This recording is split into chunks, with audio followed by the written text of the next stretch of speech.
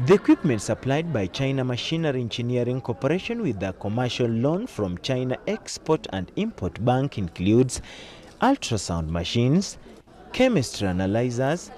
breath resuscitation bags, fetal heartbeat detectors, incubators, emergency trolleys, obstetric beds, ambulances and mobile clinic buses, and will be distributed to more than 90 hospitals and clinics across Zimbabwe.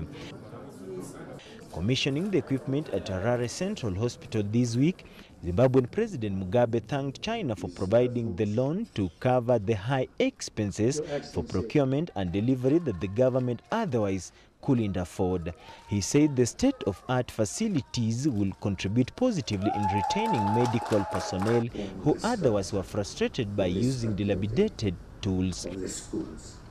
Zimbabwean Minister of Health and Child Care David Pererenyatwa said China's support will allow a near quantum leap in advancement following difficult years and sets Zimbabwe on the path to timely adopting appropriate technology.